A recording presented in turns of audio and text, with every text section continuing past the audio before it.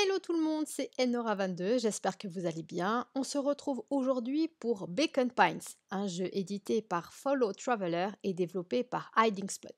Installez-vous confortablement sur votre canapé, votre lit, votre chaise de bureau ou sur vos WC, peu importe.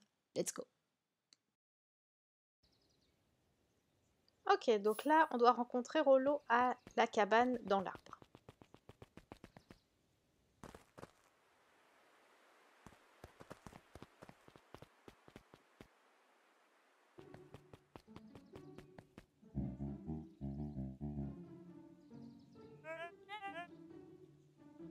The clipboard finished writing with a scratchy flourish and looked up.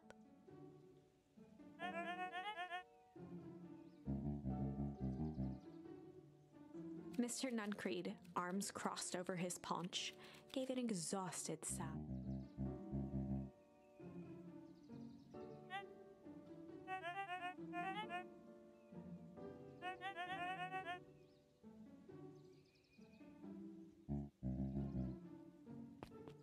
He snatched the pad and scribbled his name so hard the pen nearly snapped.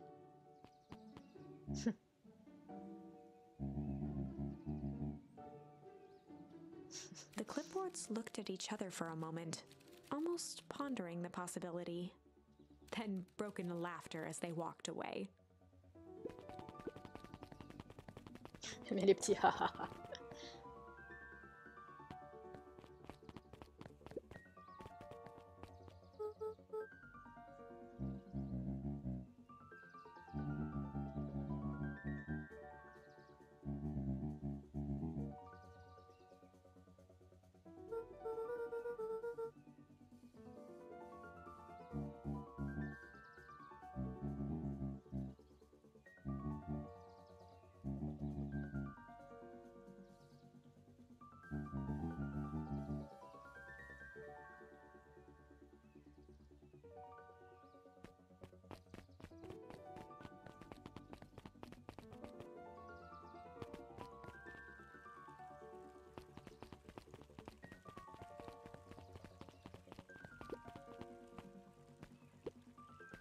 Toujours cette dame purée, elle s'arrête jamais, hein.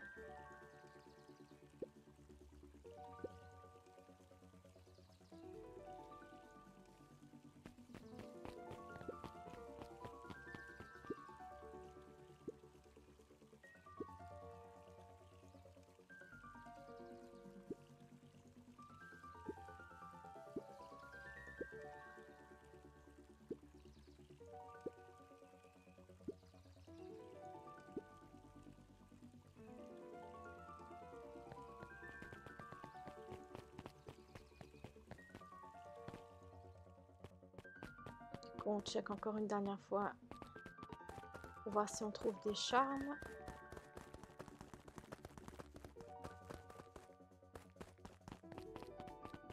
Je crois que là on a tout exploré.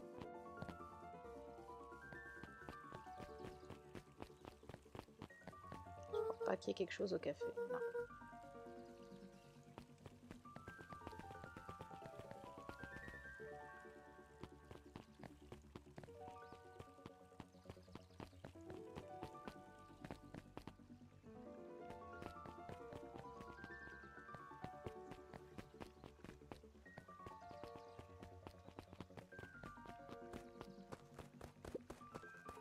William Kerr and Gus Valentine proudly surveyed the half-covered festival banner.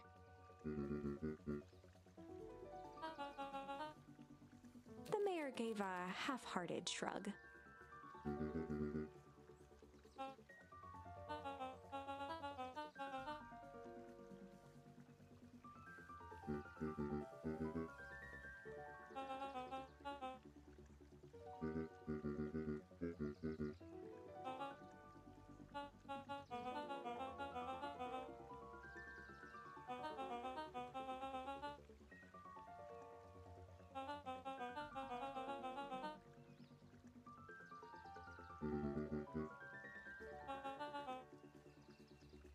Kerr lopped his arm on Gus's shoulder.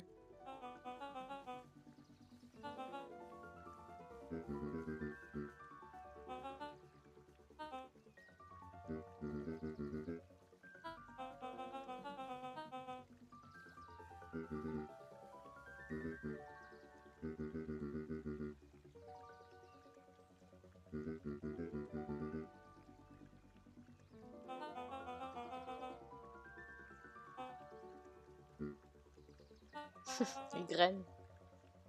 With a glimmer in his eye, Kurt gestured grandly toward the horizon. Il fait ça pour l'amour des graines.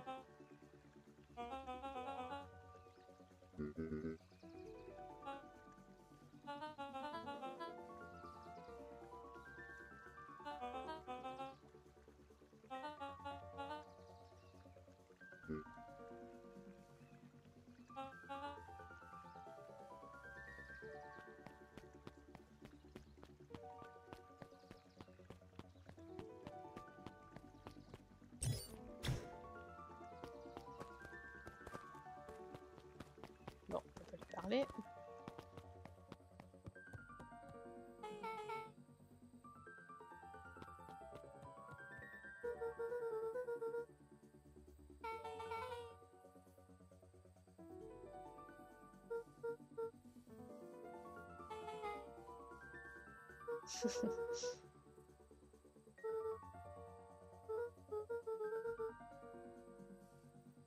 Ah, ça pourrait être drôle, il est drôle, Rollo.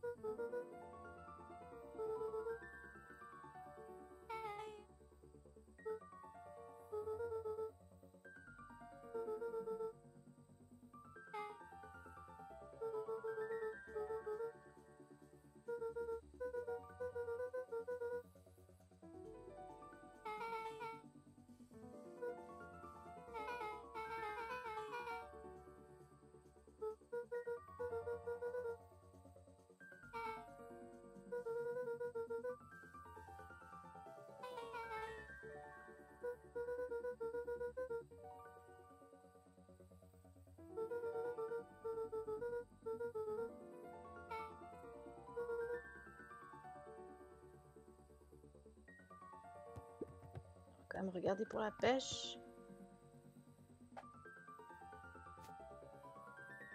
Je suis pas sûre que j'ai un charme en plus.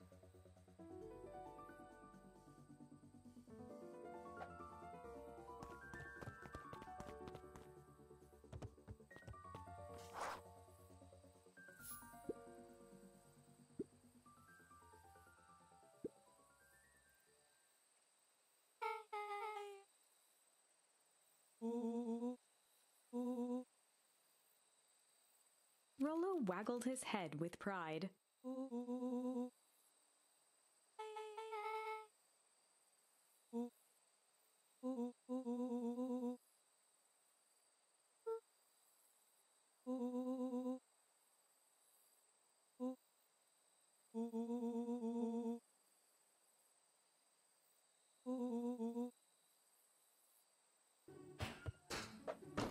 Ah non, me dis pas que je vais faire un test d'infiltration là.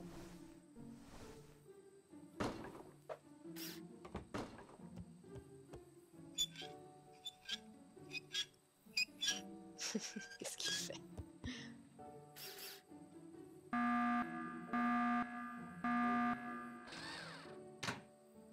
Ok.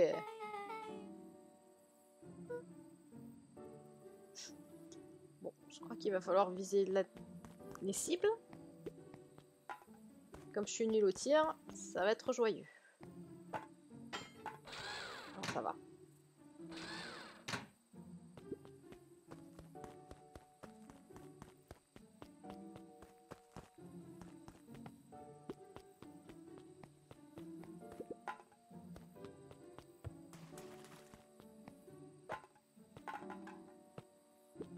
Mais pourquoi ça marche pas? Ah. Je suis quand même pas nulle à ce point. Ah bon, quand même. Oh non, pas une qui bouge, non. Purée. Ah non, ça va. Faut croire que je suis moins pire quand ça bouge.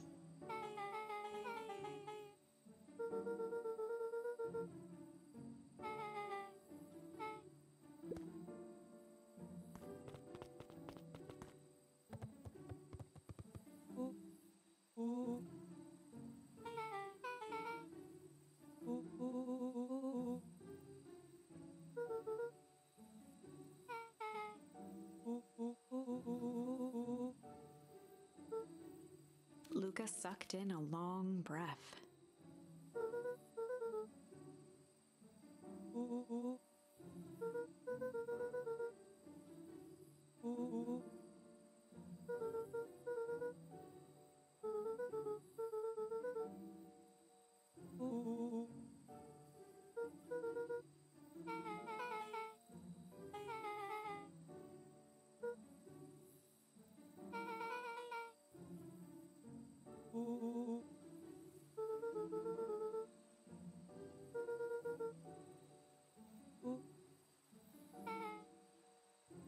Voilà, ça pourrait être intense.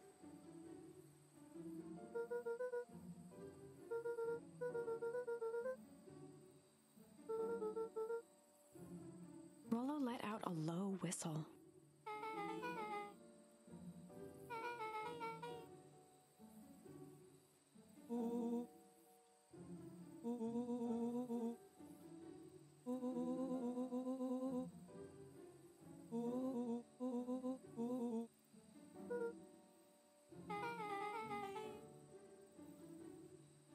Rollo and Luca shot back a look.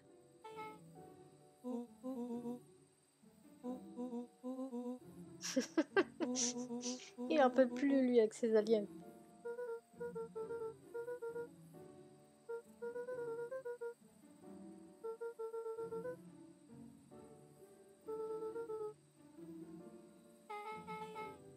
Ah ouais, ça c'est vrai, que ça peut pas être sa grand-mère la première fois.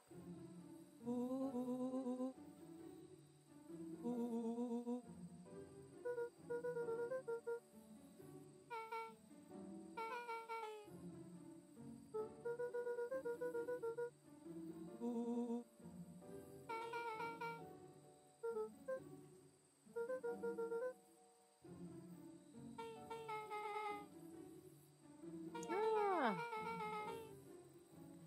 Point de vue intéressant. Luca gazed out the window.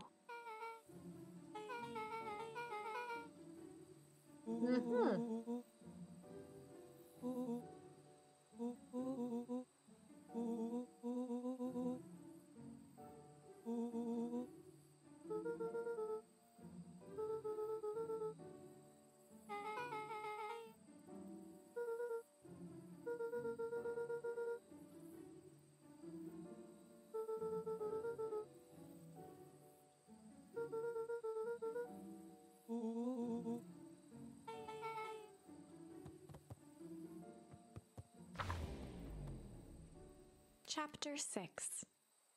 Secret Lair. Summer forged ahead, but the nights only seemed to grow colder. Luca walked home slowly under the pale starlight, cautious to avoid any more surprises lurking in the shadows. Reaching home, he slipped quietly into bed, half dreading what they might discover the next day.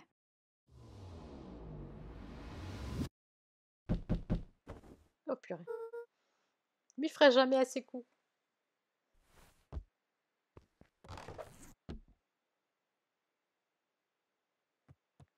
On va quand même fouiner avant de descendre. Bien que la personne soit assez impatiente.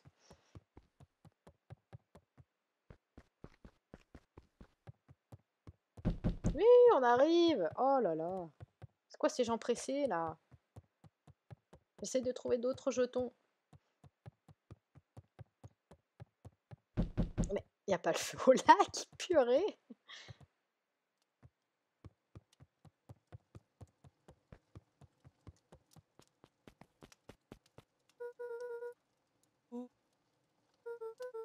T'es Sherlock Holmes.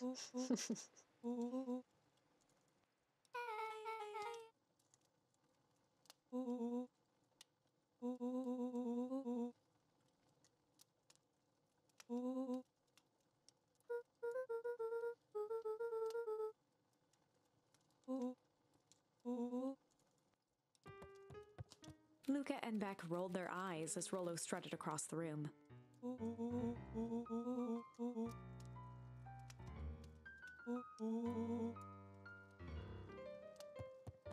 Rollo flung open the cabinet with confidence. He coughed as a veil of dust hit his face.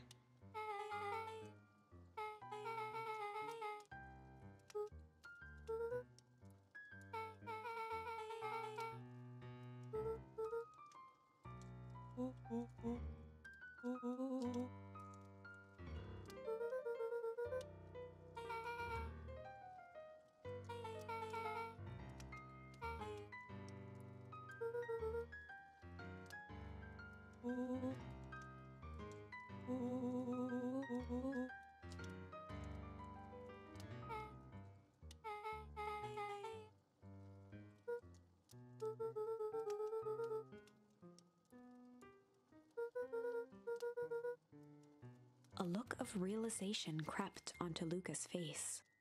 All three kids snapped to glance at each other, then sprinted in turn toward the kitchen.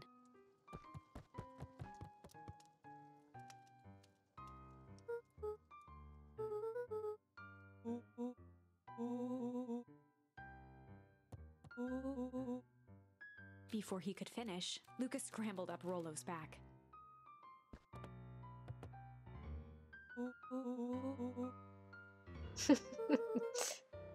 J'adore comment il est essoufflé.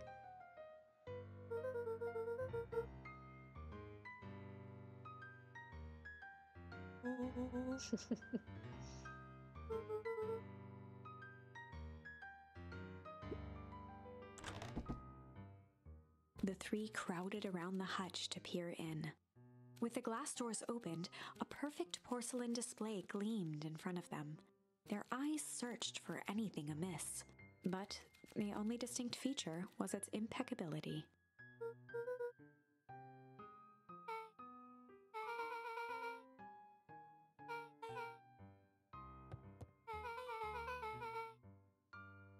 As Beck pulled on one of the teacups, it slanted forward with a hollow click. The entire hutch began to rustle and slide under its own power. Non!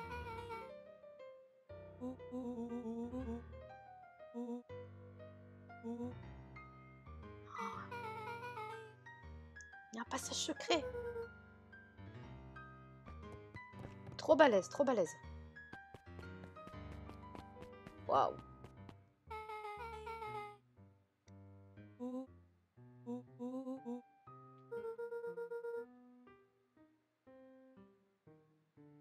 On va pouvoir fouiner.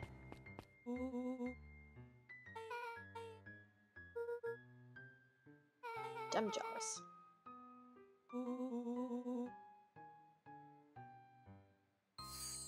Ah! On a un nouveau charme. Il faut que le feu quelque part, mais je sais pas encore où. Rollo casually spun open a lid and dipped his finger in the jar. Ah, pardon, j'ai He coupé. smacked his lips.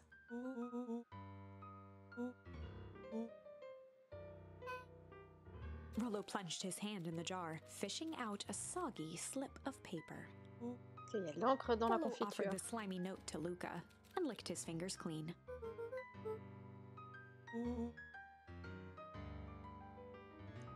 Jamgram.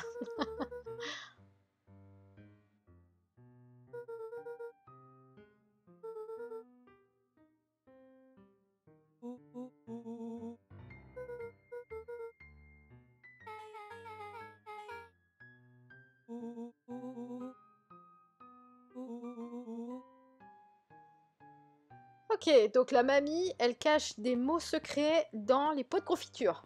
On se le dise. Punching, punching, punching. Je sais pas s'il y a un succès en lien avec ça, mais punching. Tap, tap, tap, tap, tap, tap, tap, tap. Trop balèze. A spider web of string connected photos of people from the town, interspersed with hastily scrawled notes.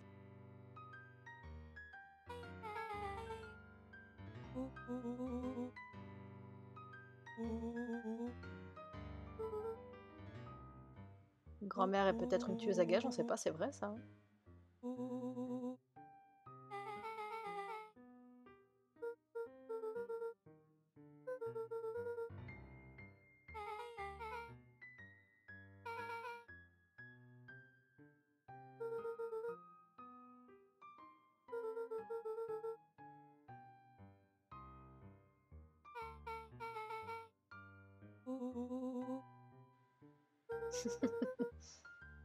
Prochaine victime.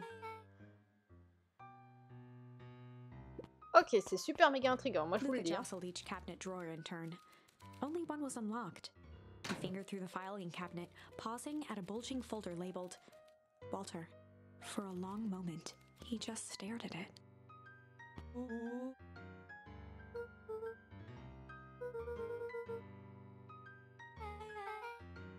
Luca nodded and caressed the label with his thumb.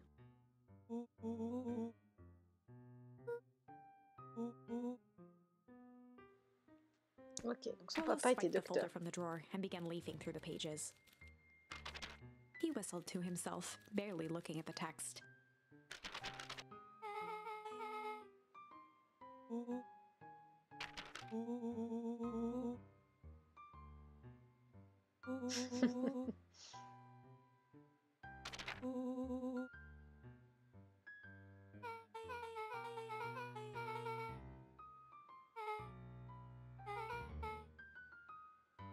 He stopped at a page and mimed, holding up a monocle.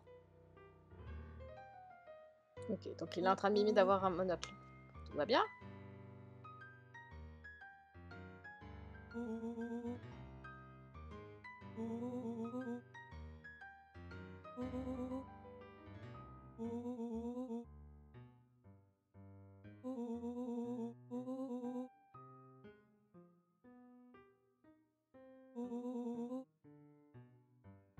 Rollo looked up with heightened surprise.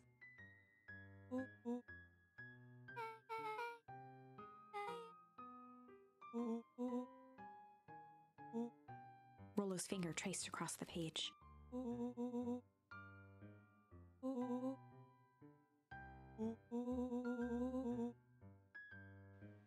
Attends, moi j'ai un peu de peine à comprendre là.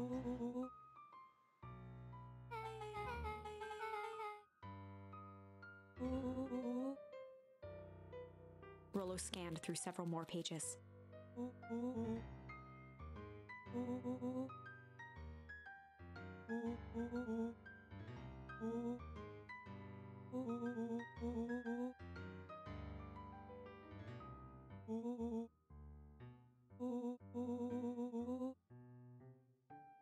Luca, staring blankly at the cabinet this whole time, spoke softly.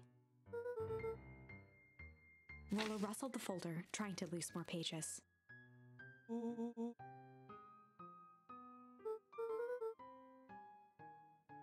Luca frantically shoved the remaining cabinet folders, trying to find another labeled Walter.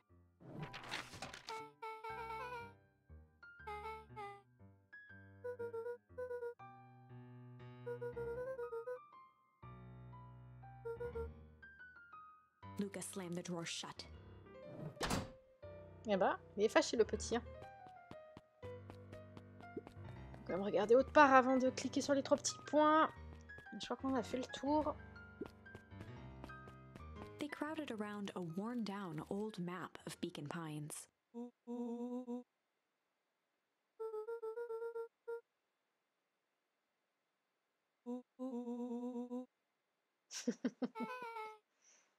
Pas faux.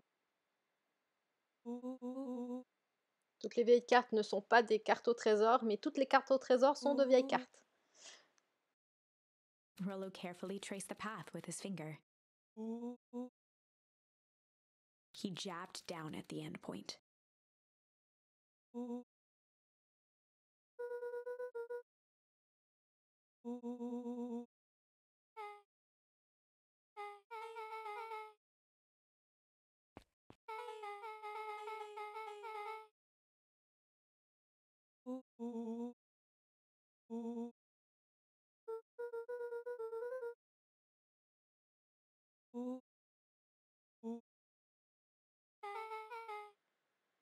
Gloop.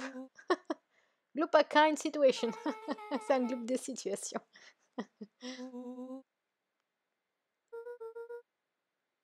Ok. Ils veulent donc faire exploser le festival. Luca looked up from the map.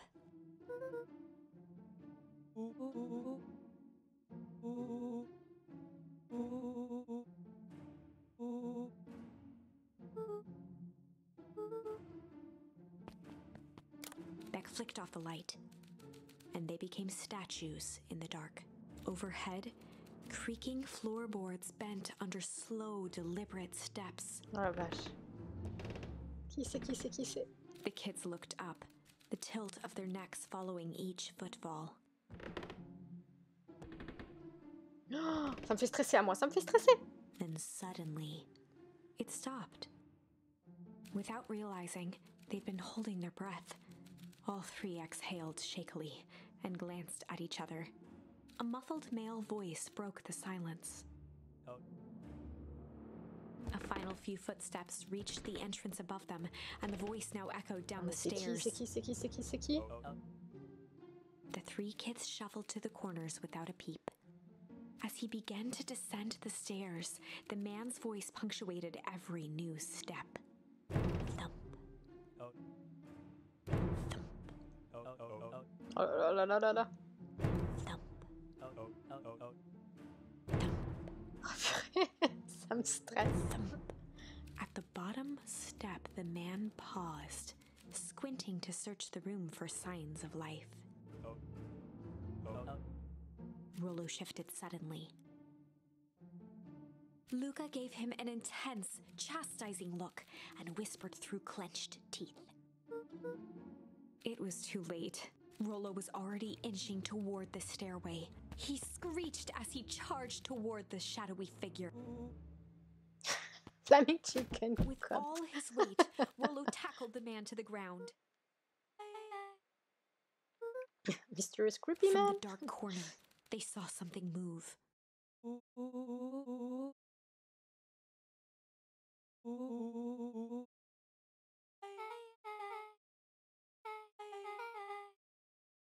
Luca scrambled to the hunched figure on the ground. Pressing his fingers to the man's neck, he sighed with relief.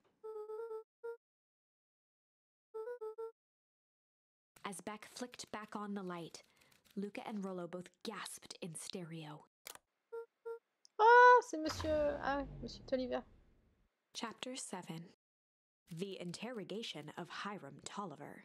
Still unconscious, Mr. Tolliver slumped heavily in a shoddy old chair. His hands were bound with rope, his feet tied with some loose string.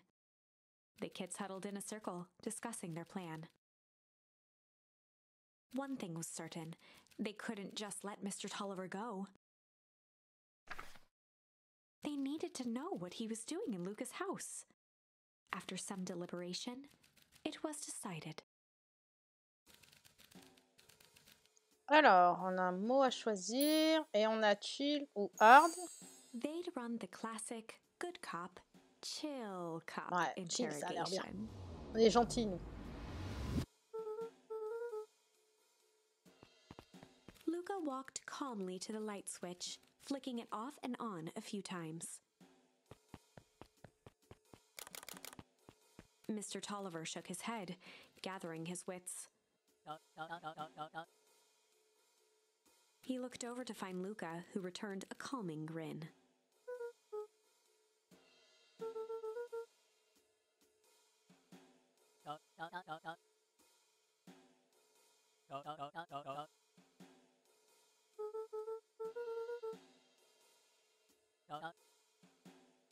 Rollo and Beck emerged from hiding to give a timid wave.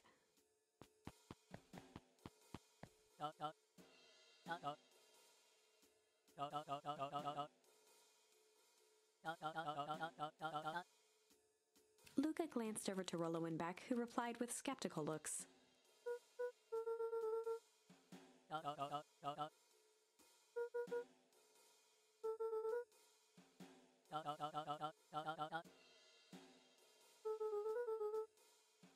Mr. Tolliver exhaled with disappointment.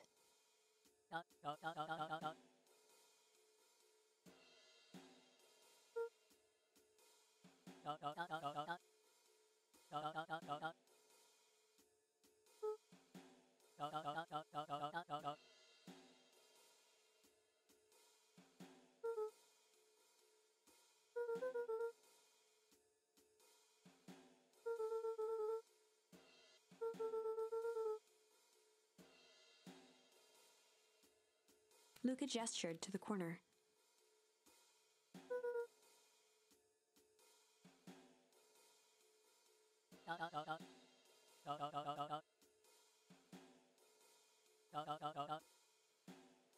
Luca looked Ça sent le again to piège, ça Rollo sent le and Beck. piège. This time they shrugged.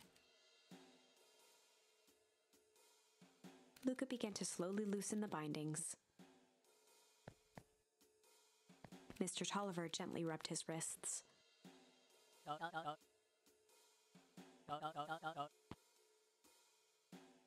He edged imperceptibly toward the stairs as he spoke. Before the kids had even noticed his movement, Mr. Tolliver was at the light switch. He punctuated his final words by flicking the switch and rushing up the stairs. Ah, c'était sûr. C'était sûr. Beck darted to the wall and turned back on the lights. Son of a. It was too late. Rollo confirmed what they all heard. Mr. Tolliver's muffled voice came from behind the door.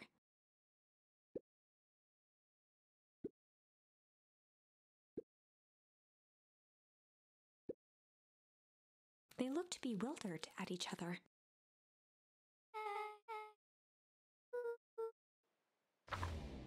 Ouais, bah apparemment, de la jouer They cool, c'était heard the pas staccato thump top of top. quick steps exiting the house. The kids looked down in resignation. This isn't how it goes in Hank Atomic. For some reason, they'd always assumed it was up to them to save their town. Luca opened his mouth, hoping to conjure some magical words to make this right. Only a hollow croak escaped.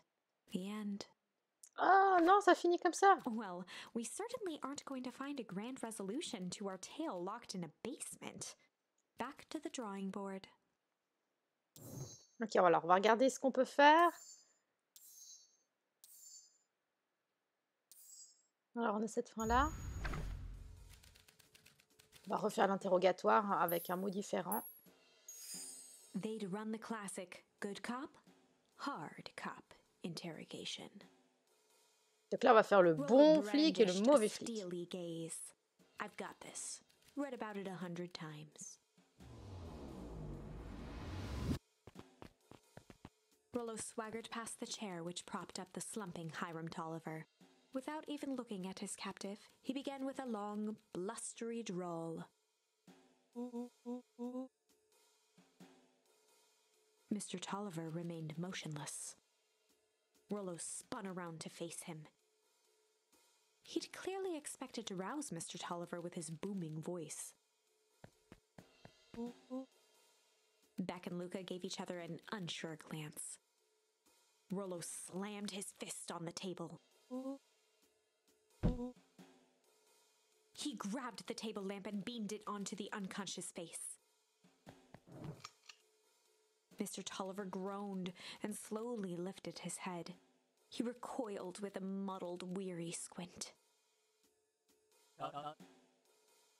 The chair wobbled as he attempted to straighten up. Mr. Tolliver could only make out rough shapes through the glaring light. With a gruff tone, Rollo hoped to both conceal his voice and intimidate. The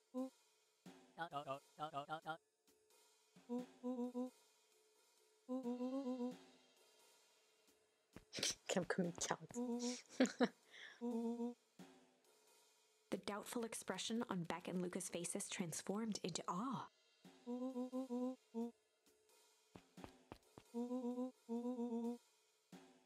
Rollo, hitting his stride, was now channeling every detective trope his memory could recall. He slammed the table again.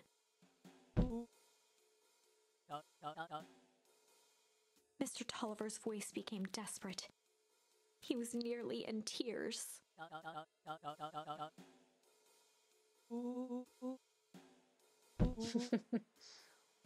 Danse avec sa bouche.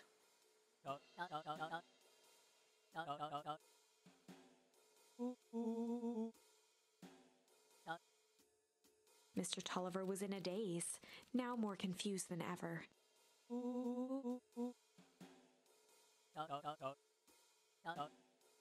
He shook his head, feeling more and more dizzy.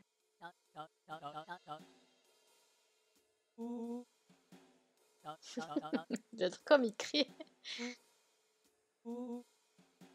Ah! His voice faded to a whisper.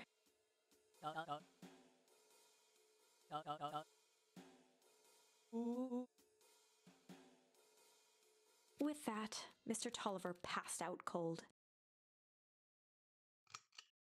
Rollo swung around with a repentant grimace.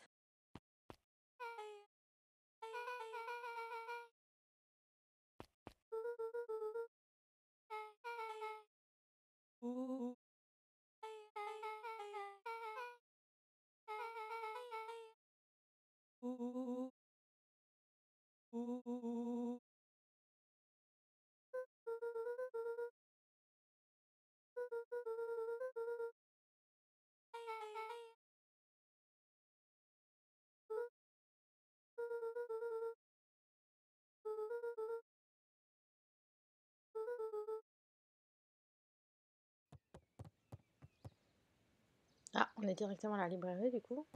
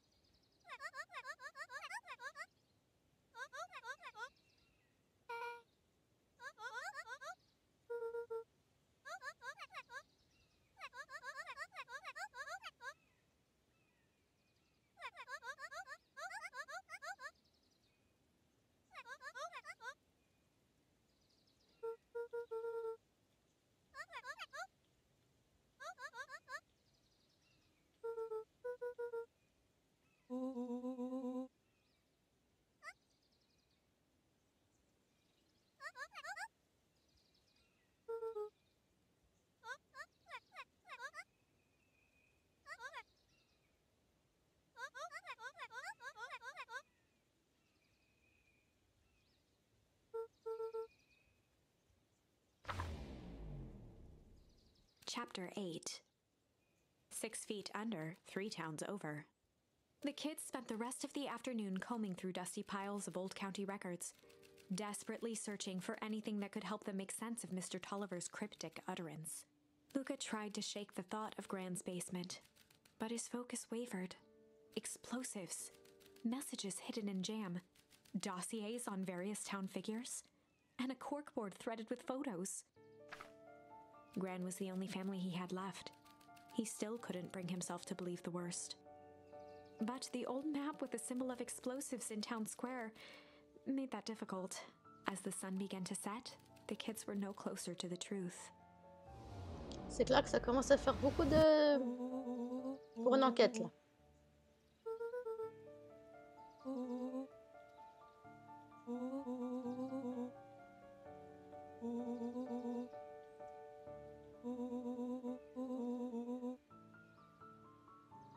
Il est mort parce qu'il a lu un livre. With an assertive nod.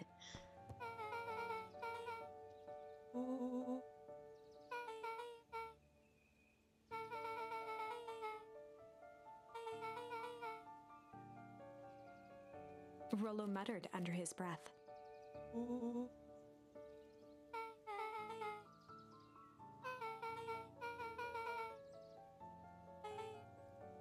Beck slammed her finger down on the open page before glancing. Nope. Pardon.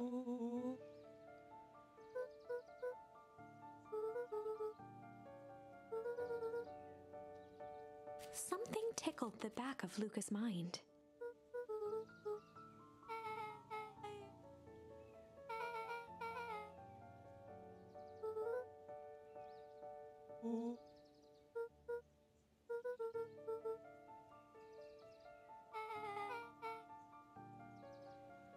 Ah.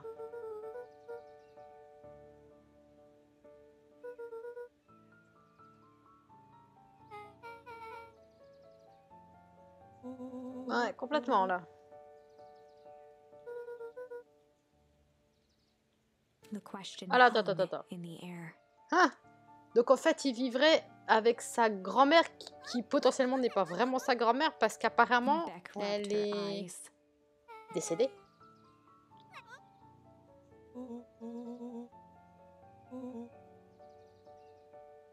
Enfin, c'est ce que j'ai compris.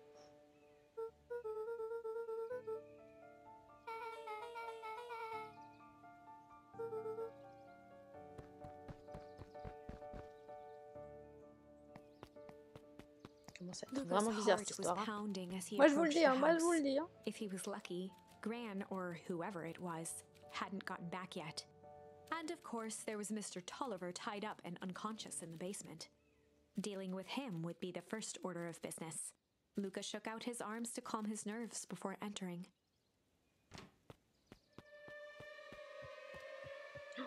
Avec la musique, il a changé d'ambiance. He held perfectly still, tempering his breath, and listened closely. She was asleep. His only hope was that she hadn't found Mr. Tolliver before dozing off.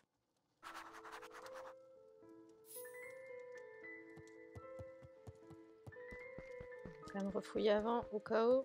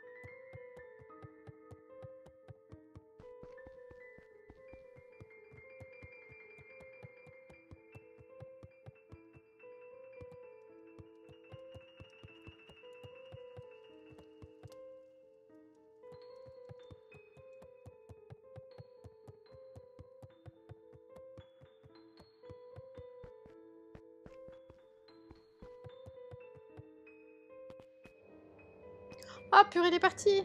Non. Comme il a fait. Mr. Tolliver was nowhere to be seen. Mais...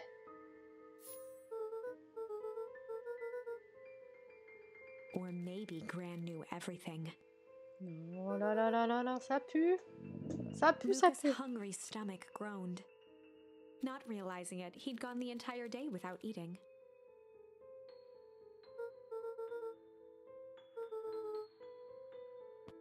Luca rushed over to the pile of jam jars, unscrewed one, and shoveled a handful into his mouth.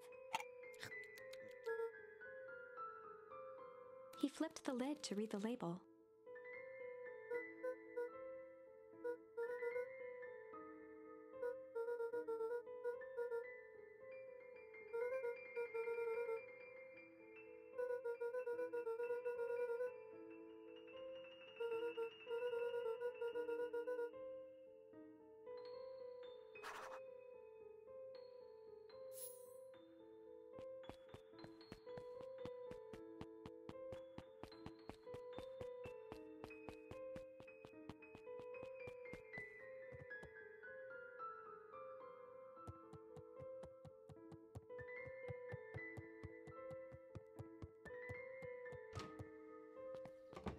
Ça fait un moment qu'on n'a pas été dans le jardin. On va aller voir si on trouve d'autres jetons, mais bon, ça m'étonnerait.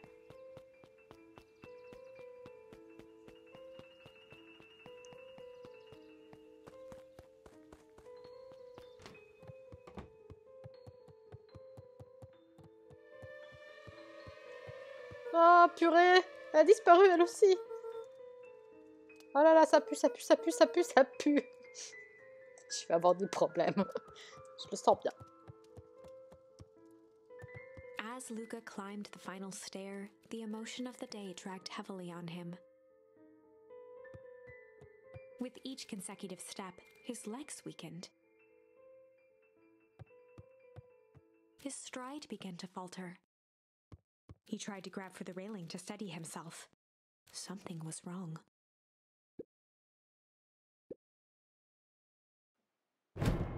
Ah Luca purée, groaned and tried to move. His limbs il y a du might as well somnifère have been bolted to the dans les pots de ground. confiture. Through numb lips, he mumbled just before falling asleep.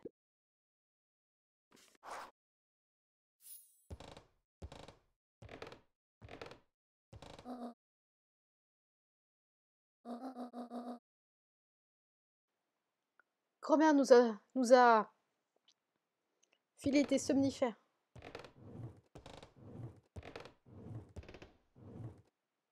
C'est quoi, elle traîne mon corps là ou comment ça se passe?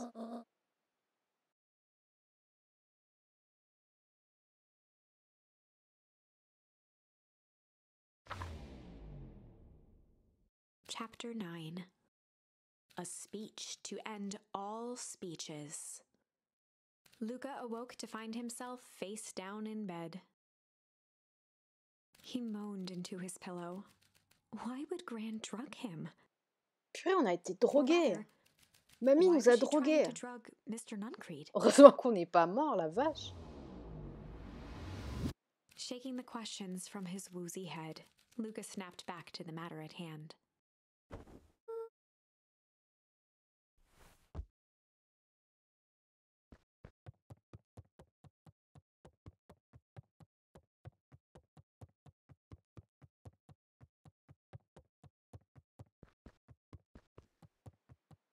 Bon, on fait la petite routine du matin. Fouillage dans toutes les pièces.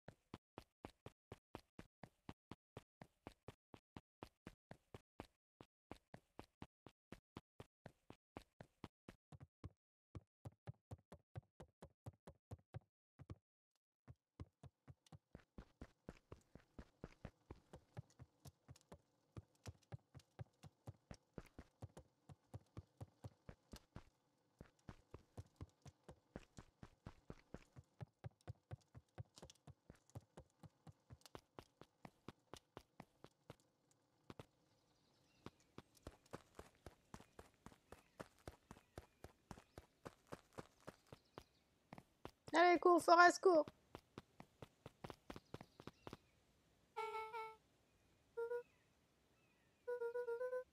J'ai été droguée. J'étais où?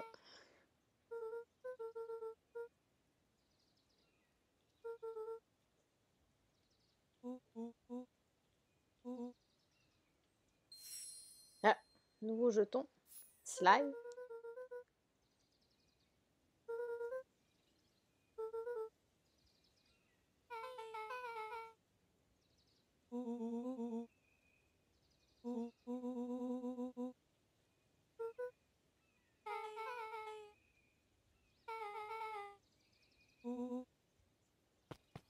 Allez, on court, on y va, on y va, on y va. Oh, purée, il y a un de ces mondes. Augustus Valentine nervously wiped his brow.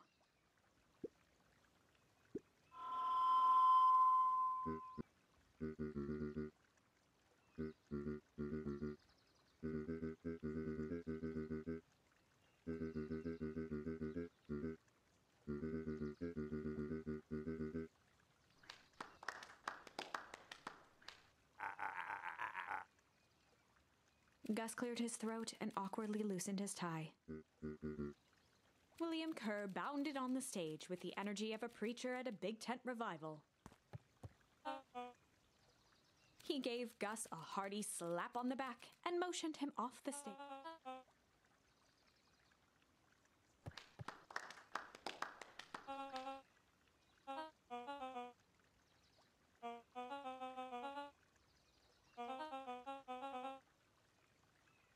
Mr. Kerr pulled a thick stack of note cards out from his vest.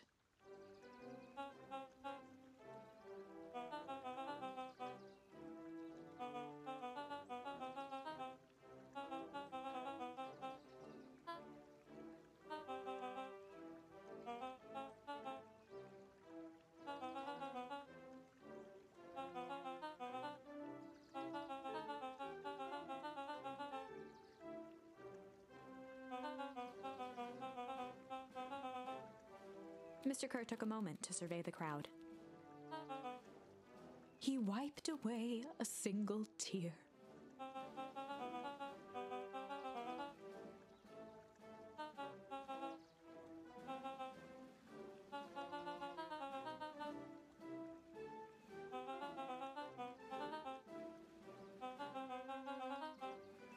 He thumped the podium to emphasize each word. Mr. Kerr nodded confidently, biting his lip. The crowd was silent, in rapt attention.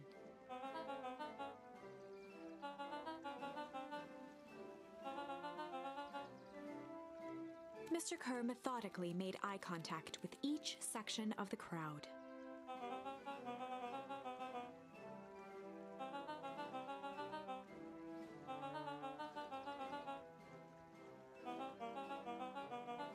His voice began to build to a crescendo.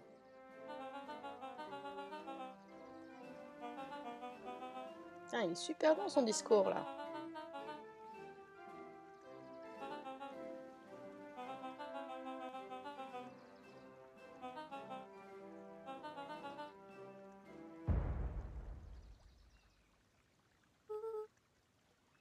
The crowd began to look around nervously.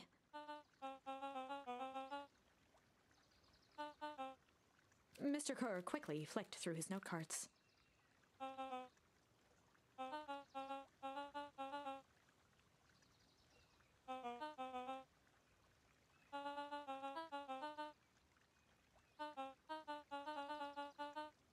He raised his hands up to the heavens. Ah mince! Ah, ils ont gelé à nouveau! At that moment, a merciless wall of impossibly cold air ripped through the crowd, instantly freezing everyone and everything it touched. For a man like William Kerr, this was a fitting way for things to end. On a stage, with an entire town frozen in rapt attention for the rest. The end. There's that ice again! Whenever I think we're getting Bah close, oui, it ça fait comes 2 fois along qu'on and gèle ruins là. everything. Maybe we should just quit? Maybe you should just close the book, walk away, and never think of me again. No, I don't mean that. We got a little closer this time. We just need to try again. Please. Ok, alors qu'est-ce qui se propose à nous? Là, il nous reste Sly. Flight. On va faire un interrogatoire Sly.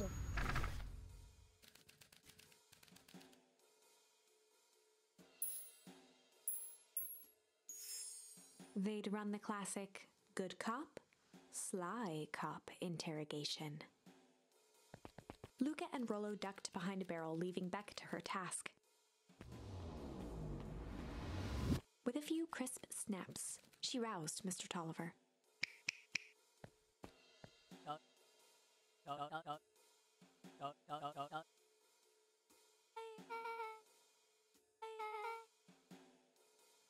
Mr. Tolliver. Ah, pardon, je viens de vous couper.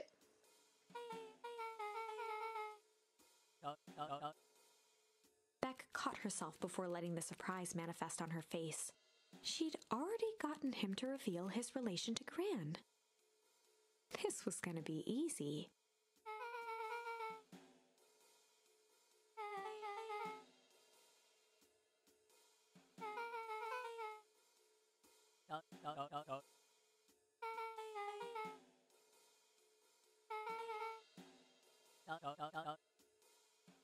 Mr. Tolliver wriggled a bit in his restraints.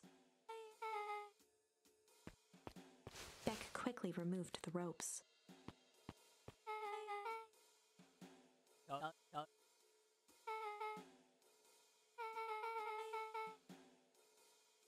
Mr. Tolliver rubbed the growing knot on his forehead.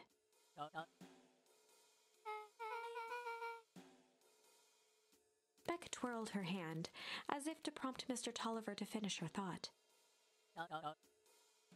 Beck shook her head and clicked her tongue. Mr. Tolliver let out an amused huff in agreement.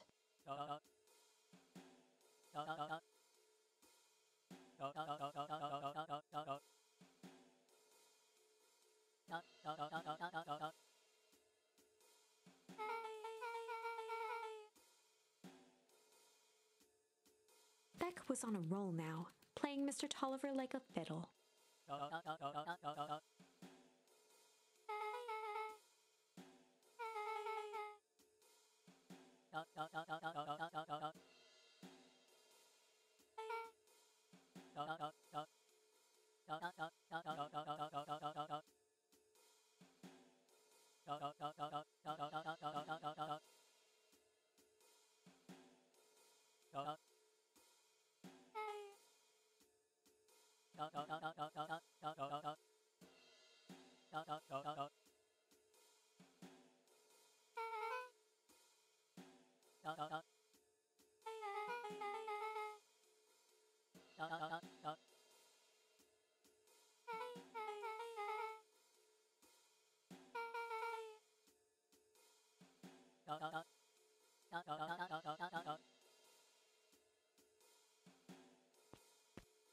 Heading for the stairs, Mr. Tolliver hesitated and turned to Beck with a puzzled look. She grinned and gave him a peppy wave. With a shrug, he continued up the stairs, whistling a jaunty tune. Donc c'est pas mal. Effectivement, slice, ça veut dire rusé, sournois. Donc là, elle a été efficace, là. Beck blinked slowly in disappointment.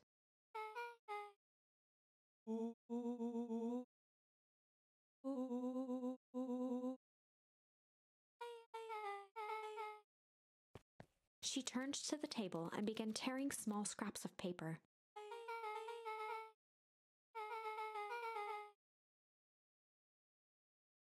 Beck marked each scrap of paper and leaned back.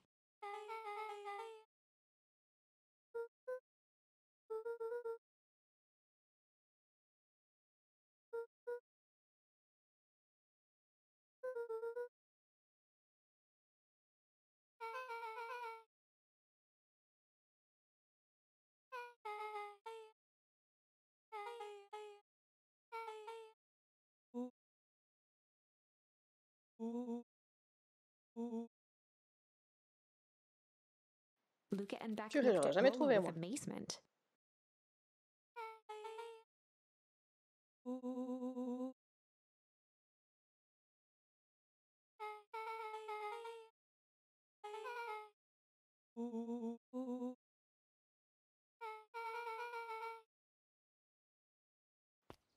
Chapeau, j'aurais jamais trouvé.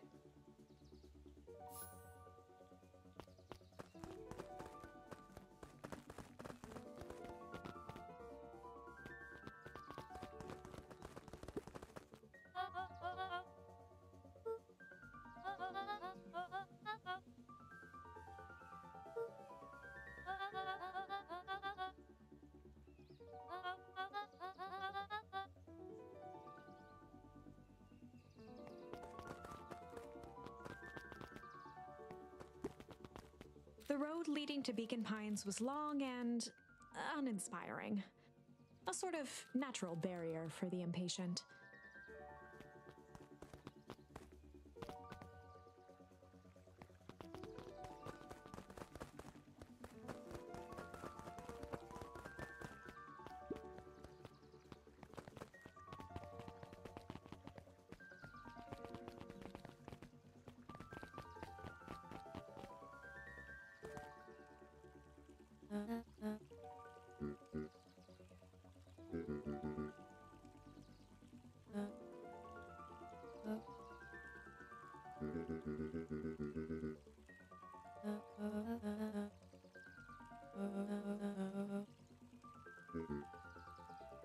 Gus looked around nervously.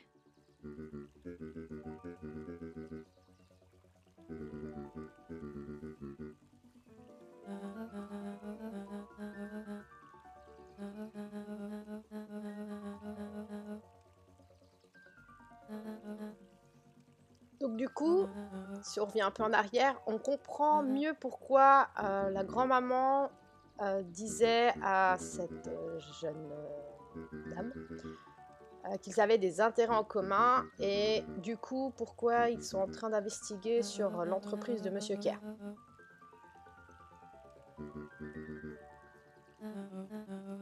C'est vrai que c'est bizarre.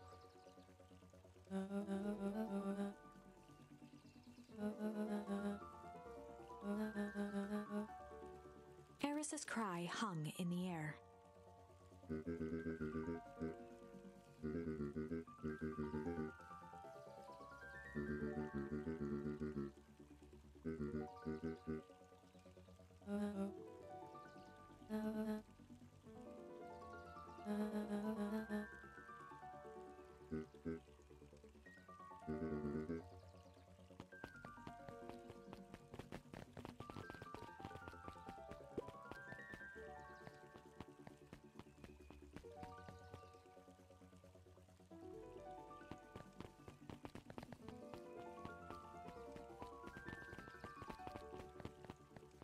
Je vais juste refouiller encore un peu. Non, on peut pas y aller. Elle lit toujours.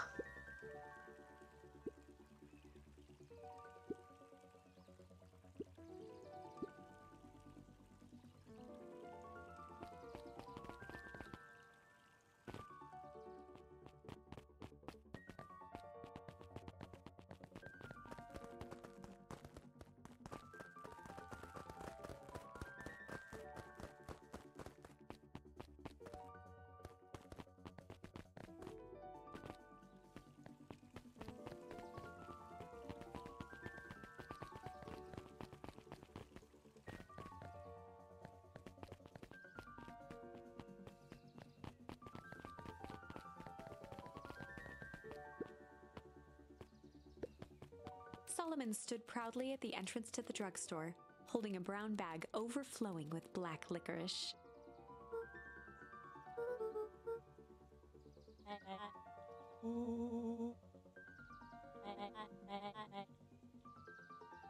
Solomon shoveled a surprising amount of licorice into his mouth.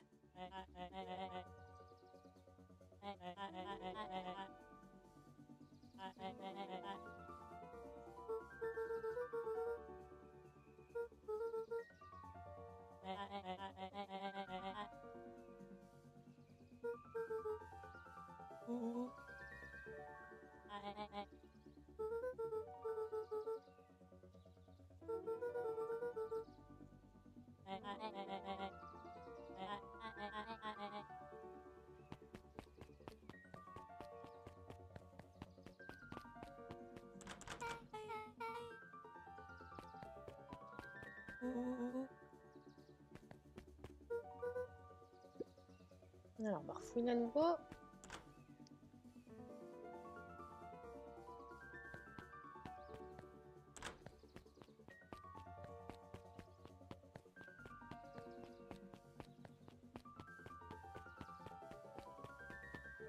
Jamais 203.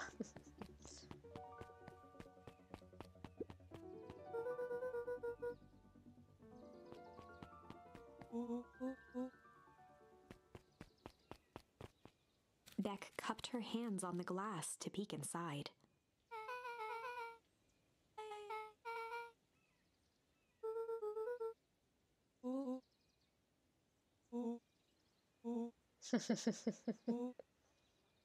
Beck flung Pas si open bête the que ça, hein, door le petit and they Rollo. all Pas si bête que squeezed ça.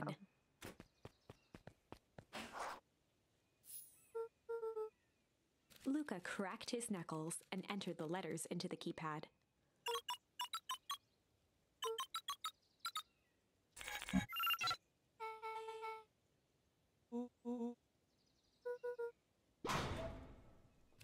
inside of the phone booth dropped loose from its shell. Without even the space to panic, they closed their eyes, held their breath, and accepted their fate. Suddenly, the chaotic descent slowed to an effortless landing. It was unclear where they ended up, but at least it was solid ground.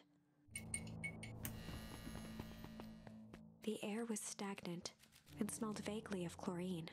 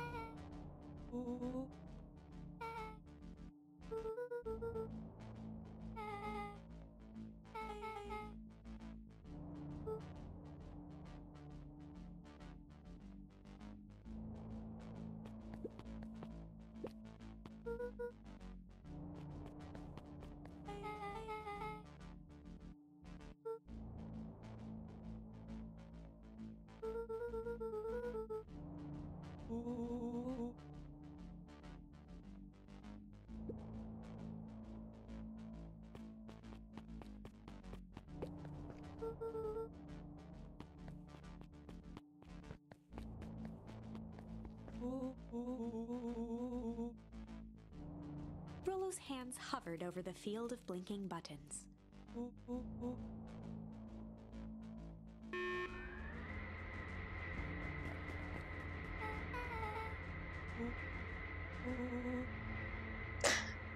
Il choisit les boutons au pif en plus.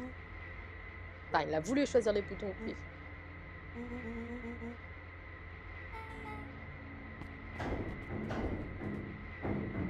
Ah! Caca. Caca, caca, caca. Merveilleux.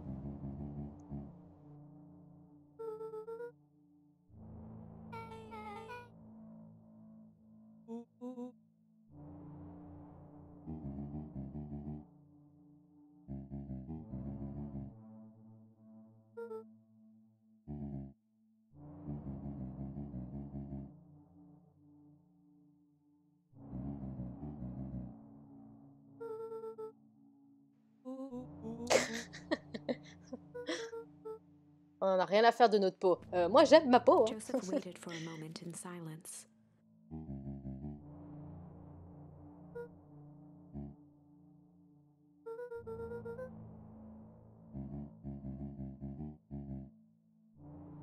He gestured toward the strange tubes.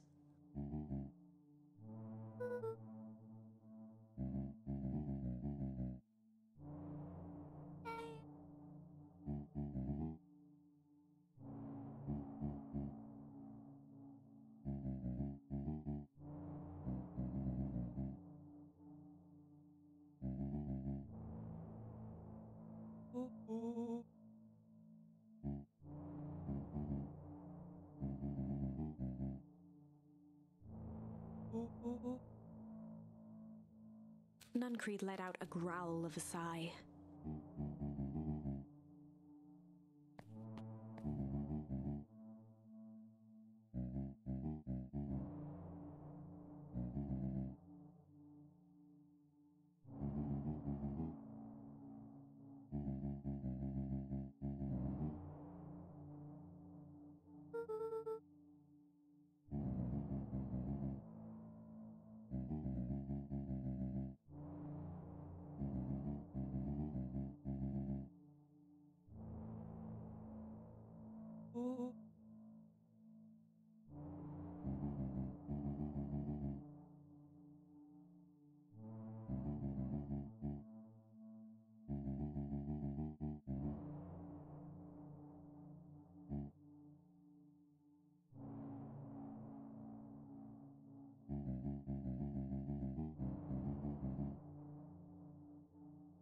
He shook his head wistfully.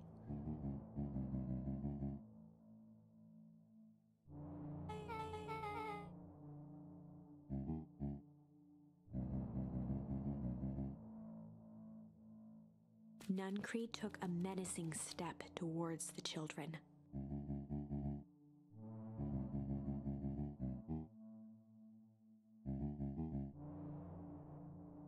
Luca began to laugh.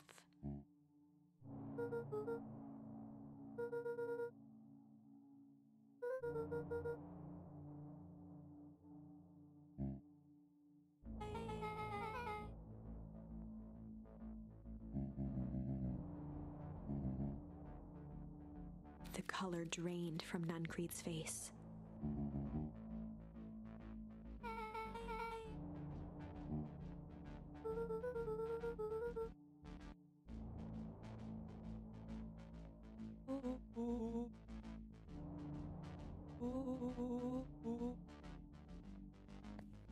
Nuncreed grabbed Luca by the shoulders. His eyes were frantic.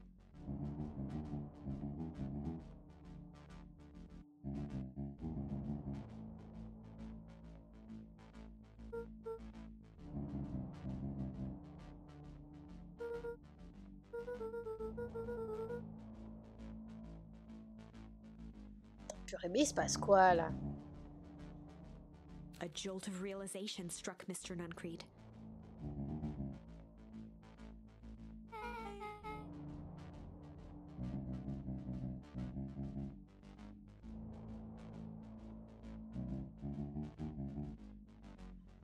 Oh! Donc c'est elle qui gèle à chaque fois quand elle détruit la source.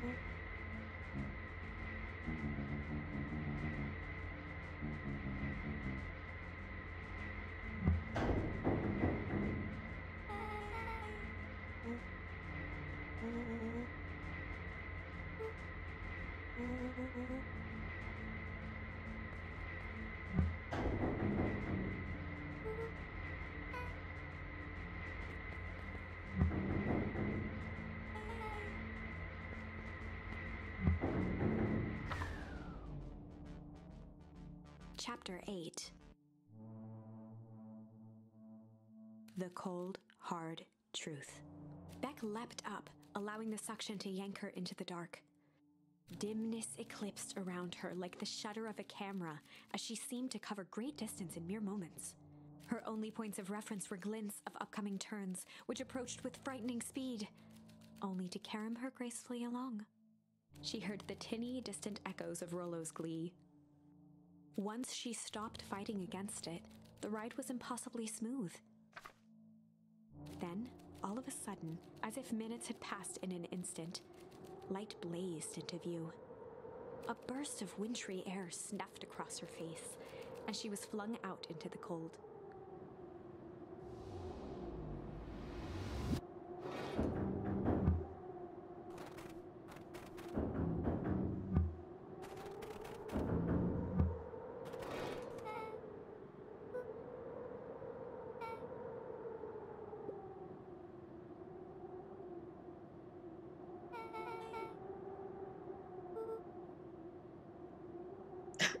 On est à un endroit froid.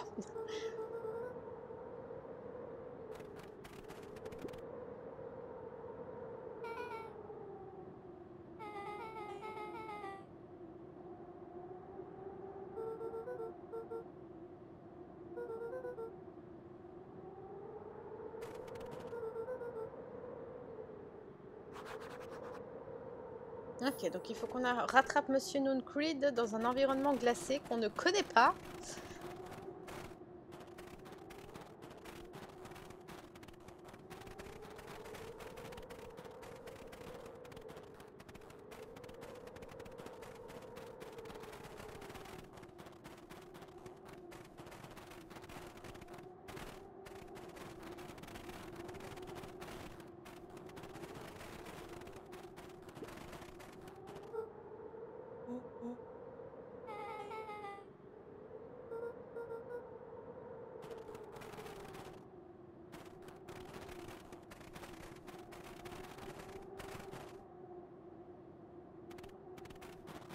Ouais.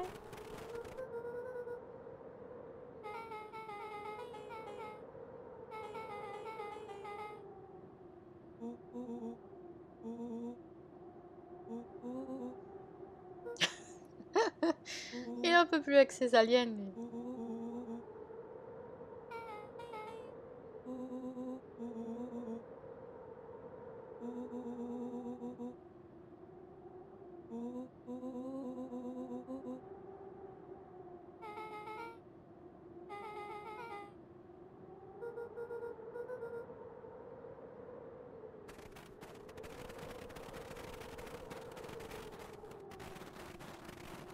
Ok, donc là on peut aller nulle part.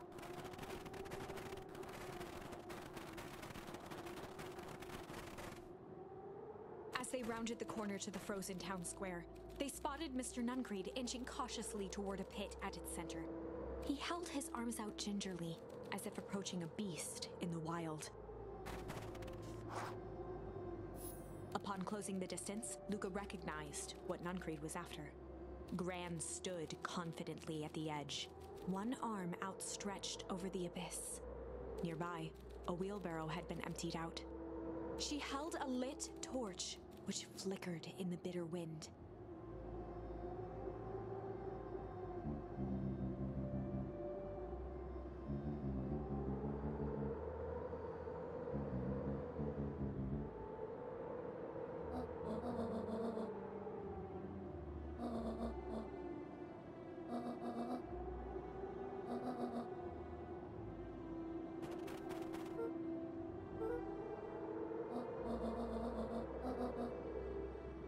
Mr. Nuncreed turned back toward the kids, desperation in his eyes. Rollo and Beck held steadfast in awe. Luca approached closer. Mr. Nuncreed spun back toward Gran, his voice growing louder.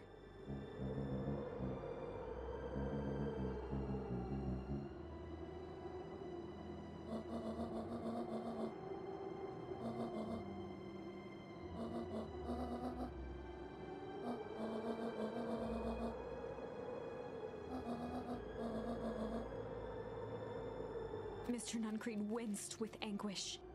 His voice hardened. They both now yelled, not to each other, but at fate itself, making their peace with long-held burdens. The wind howled with encouragement.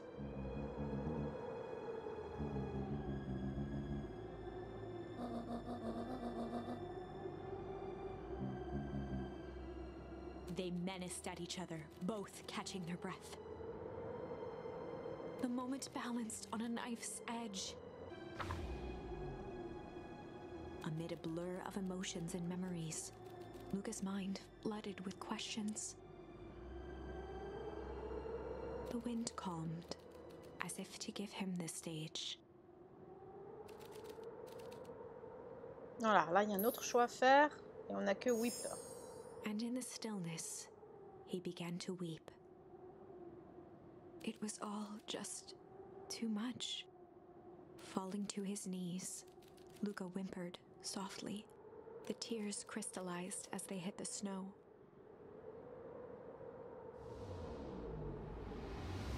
Gran stared at Luca for a moment with warm sympathy, remembering why this was all necessary.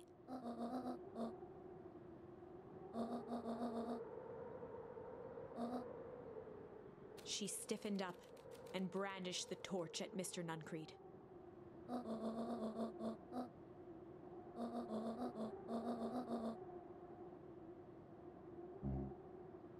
Ignoring his final plea, Gran flung the torch into the deep darkness. She smiled and exhaled in relief. Mr. Nuncreed moaned in resignation. The torch echoed as it ricocheted down the hole, punctuated with a thunderous thud.